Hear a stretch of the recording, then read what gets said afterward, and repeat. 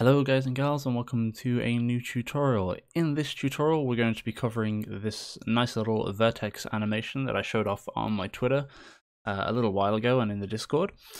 A few of you really wanted to know how to make this, and I'm going to show you guys how to make this before we go into more tutorials later on with the visual effects that you've seen me posting. I'm not going to show you how to do all of those. I need to keep some of them secret for myself for my portfolio, okay? I can't have you guys having the same portfolio as me, gosh. But I'll be showing you guys how to make some of that. So don't worry, I'm not just posting them for no reason. I will be showing you guys how to make some of those. But today, we're going to be focusing on this cool little Vertex animation here. And it's really easy. We've got two different versions here. We've got one that is more game friendly, which is this guy here, which is just a singular mesh. And then we've got these dudes here, which are less game friendly, but really nice for renders, which are two different meshes with two different materials that blend together to make something really cool. You wouldn't really want to do this in a game because it's rendering the object twice. I mean, with the lower poly one, so the purple one over here, it really doesn't matter that much. It's not that many more faces, but just, you know, be aware that if you're going to do this version, you're going to be rendering the object twice. So if it's not going to be something that you're going to have loads of in your level or your game, then cool, go for it. Use this one. If you want to have a lot of them, we're going to be using this one. But I'm going to show you how to put both together. And we're going to start with the fancy one that's made up of two parts, okay? So the first thing we're going to do is we're going to right click and we're going to create a new material. And I'm just going to call it, let's just call this, well, I don't know what we're going to call it, but we'll call it Vertex Outer _M. And then we're going to open this guy up, excuse me, and we're just going to change the blend mode to translucent because we want to be able to see through this. And then we're going to set this to unlit because we're going to be using the actual emissive on this. We don't need a base color. What you're going to have now is just a black sphere. This is fine. This is currently what we want. Now for our nice fancy thing, you're going to be needing a specific kind of mesh, and I am going to provide that with this tutorial. There'll be a link in the description so you can get the mesh. And you're also going to need a texture that will be in the same downloads folder. And that's just going to allow us to panner the animation around. And I'll explain why we need a certain kind of mesh once we get to that section. I will show you guys, don't worry. The first thing that we're going to do is we're going to create a nice little panner that will activate where we can see the vertices moving. To do this, we're going to need our texture. So we're going to hold T, left click for texture sample. And we'll open this up. And I believe I've called it line _ T. There we go. And this is just a gradient, which is nice, just black and then some white on the outside. And the white is going to determine which parts of our mesh are moving, and the black is which parts are not going to be moving. To use this, however, we're going to have to multiply this by a different value. So hold M and left click, and we'll plug this into our multiply, like so. And then we're going to plug this into the world position offset, and this is what's going to move our vertices. To do this, we're going to be using Vertex Normal World Space. Vertex Normal World Space. And what this does is it checks where our vertices are in world space, but then it uses the normal of that vertex, and I'll explain that in just a moment. We're then going to hold M and left click for a multiply. We'll plug this into the multiply and into our previous multiply. Then we'll hold S and left click for a scalar parameter, and we're going to call this push amount. And this is what's going to control how far out we push these verts. Now then, we can test this out, right? So we can apply this. And because we've made this a scalar parameter, what we can do is we can right click our material and create an instance. And now if I was to say grab our lovely mesh here and just place this instance on this mesh, you can see not much is happening because we're not currently pushing anything out. But if we get a sphere as well, just a regular sphere here, so use one of my meshes and then a regular sphere, you see this is nice and smooth. If we place this on as well, when we open up the instance and we tick push amount, if we were to scale this up, you'll notice that our low poly one is splitting, but our smooth one is just kind of breaking and pushing outwards. And this is because of how normals work. Now, not normals is in a normal map, but normals is in on a mesh. Let's open up Photoshop. Right. So here's some theory for you. Right. Let's grab a brush, shrink him down. Let's say that we have two faces. We have a face that's going this way, and we have a face that's going this way. We have some vertices So let's just grab red for our verts. We have a vert here, we have a vert here, and we have a vert here. Now, what our normal is doing is it's checking which way that face is currently facing. So if we were to grab green for our normals here, and you can check this in 3D software too, this vert is facing this way, right? Which is fine. This vert is facing this way. Ooh, we don't want an extra line. Facing this way, this one's facing this way, or whatever. We've got a single vert and a single normal here for two faces, and this is how smoothing works. So this would actually be kind of like stretched around. And this is what smoothing does, and it will make things look smooth. Without smoothing, what happens is this vert will get split into two normals. Oops. We'll get one normal going this way, one normal going this way, and that splits it and creates a hard edge. We can do the same here, and we can do the same here. What Vertex Normal World Space is it's going to take these normals and it's going to push based on the normal value. So it's going to take this face, so it's got a normal going this way and a normal going this way, and it will take this whole face and push it out.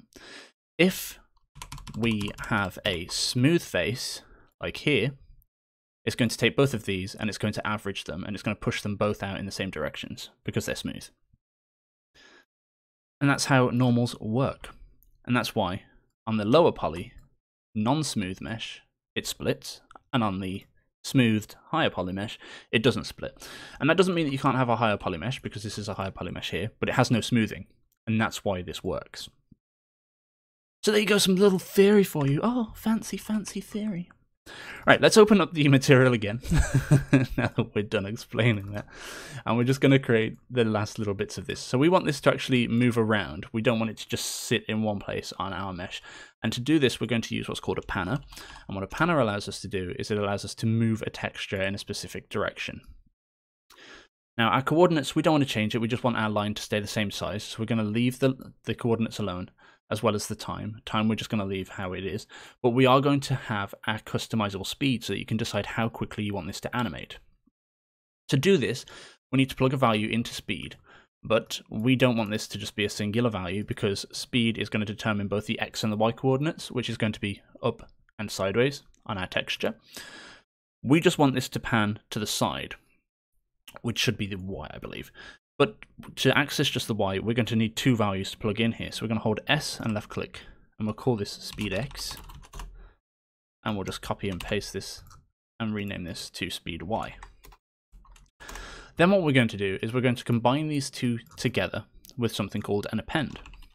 And what an append does is it allows us to take two different values and then place them into a singular value in the order that they're added. So right now, speed x will be value 1, speed y will be value 2. And in speed, you can see that we have two values, speed x and speed y. So a and b, x, y, plug this into speed, and I'll be able to change these values, and that will change the speed. If we apply, we can test this out as well. So we'll minimize this down. And again, inside of our instance, we'll now have our x and our y speeds. And if we just increase y to maybe 1, we want our x to actually be increased. There we go, x is the sideways.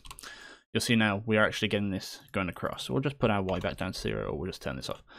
So now you can see x, is going around. Lovely jubbly, it's working. Right, so back to the actual material. We need to now make this look fancy. So it's working. We have our animation going the way that we want it to go. But how are we going to make it look all lovely? Well, we're going to use opacity straight from our texture, because on this first version, we just want our pushed out areas to be visible. So we're going to plug this opacity straight in, and you'll see now we just get this nice black area, which is showing us where we can see. And now we need to create the color on the outside. And to do this, we're going to use a Fresnel. And what this will do is, depending on the angle that we're looking at an object at, it will change the colors of the edges. And now what we're going to do is hold S and left click for a scalar, and we're going to call this the outline. And we'll plug this into the exponent, and we're going to default this at 7. And then for our base reflect, we're going to hold S and left click again, and we'll call this center. And we'll plug this in to the base. And now this is going to give us a nice black and white. And if we start previewing, then on our sphere, we'll be able to see this. And you can see how we're getting this nice glow around the edge. That's exactly what we want. Now what we'll do is we're going to use a lerp. So hold L and left click, and what a lerp allows us to do is it allows us to change on between two values. We can blend between two values based on an alpha, which is black and white or grayscale. We know that this is going black to white, so we can plug this straight into the alpha, and then this will determine where we're changing our colors. Now we need two colors to go in here. We'll hold 3 and left click, and we'll just plug black straight into the A, because we don't care about what's on the inside. We just care about what's glowing on the outside, which is our B. So we'll hold V now and left click for a vector parameter, and we'll call this color. We'll plug this straight into the B, and we'll give this a nice default value. I'm going to call it green. Call it green? I mean, I will select green. And then what we're going to do with this is we're just going to multiply this. Hold S and left click for a scalar, and we'll call this glow intensity, and we'll plug this into B. We'll default this at maybe 10, and then we'll plug this into our emissive color, like so. We'll apply. There we go. Now we're getting this nice green glow all the way on the outside, but we can only see the black on a certain side.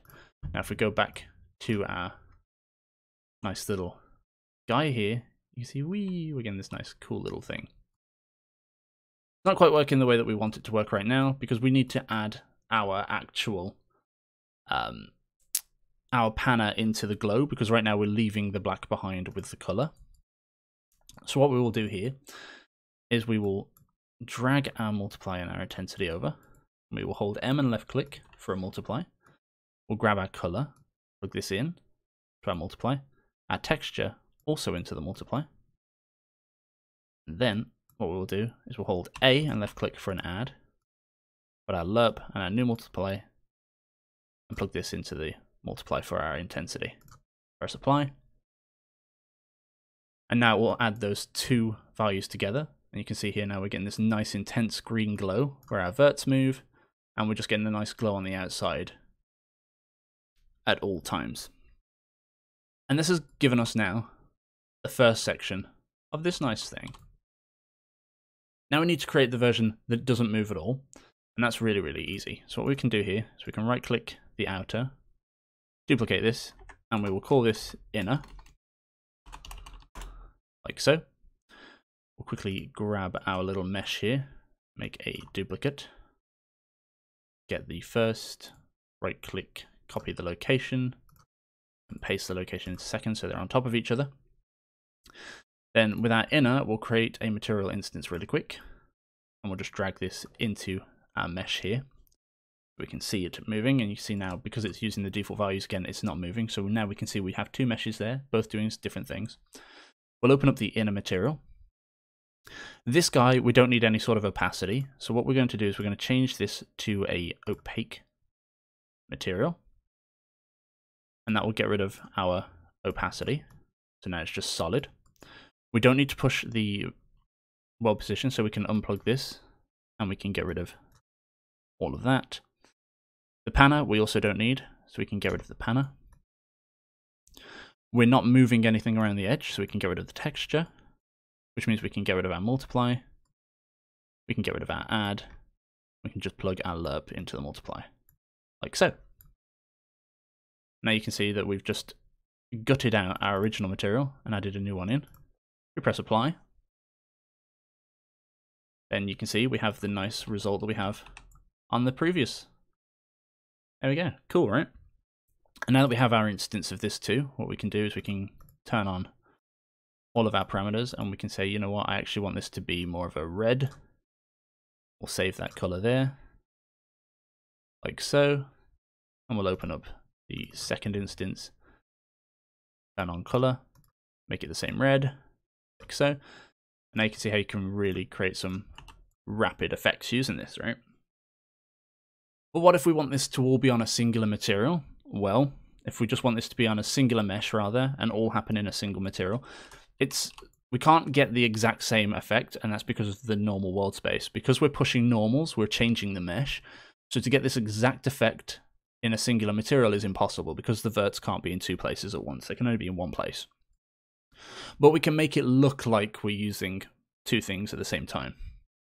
To do this, we're going to take our outer material, we'll duplicate this again, and we'll call this vertex combine _m. We'll just drag a new copy of this guy over. We'll give this the combined version, like so. And we'll open this up. And much like before, we know we don't need opacity, so we're going to get rid of our opacity. Let's see, we're going to set this to opaque, because we don't care for the opacity at all. We don't need to see through this, because we want solid to be behind our mesh. We apply this, and we create a material instance here. Place that onto the mesh instead. Open the instance up, and we'll change the speed X, the color, and the push amount. So push amount we'll set to maybe 15. See here it's pushing it outwards, nice. Our color we'll leave green for now, or you can change it to whatever you want to, really doesn't really won't affect. We'll put it 0.5 for the speed, so it's a little bit slower than this guy, just so we can see the difference. And you can see how we're getting this nice black, but they're staying there the entire time. The only difference is now we can still see through the back of the mesh. So what we'll do is we'll open up the original mesh, and over in the details, we're going to turn on two-sided, and we'll press apply. And now we'll be able to see the back of the material through itself, like so. So we get a nice combination of effects. There we go, it's really simple. Just remember that it won't work on any smoothed surfaces. I believe these aren't smooth, so we should be able to see something pretty cool if we were to put this on this guy. Same with the stairs, we can get some really cool effects on the stairs, like so. Because they're not smoothed, you can see that it's actually splitting it, and it's working nicely. Whee, go stairs go, whee, pretty nifty. But remember, smooth objects won't really work out very well. Not sure if this is technically a smoothed object, it probably is. So this won't push it properly here. Pushes the bottom. You get this nice little, it's doing the worm, yeah! And the reason because of this is because of the way that normals work, and if a smooth object exists, its normals are shared across faces that are smoothed out, and they'll be pushed together, like you can see there. But there you go, everybody, there it is! Lovely, jubbly, nice and tasty. Whee, look at this site, so cool. These are just different meshes, obviously. I'm going to give you all these meshes, it really doesn't matter. They're just spheres at different levels of detail. And then they've got different instances on them so that we can see the different colours and, you know, just be fancy. So there you go. Have fun with that. Hopefully you've learned something new. Yeah! I know it's been a while since I've been in my last tutorial. I've been super busy. But there you go. Thanks for watching, guys. I'll see you next time. Bye-bye.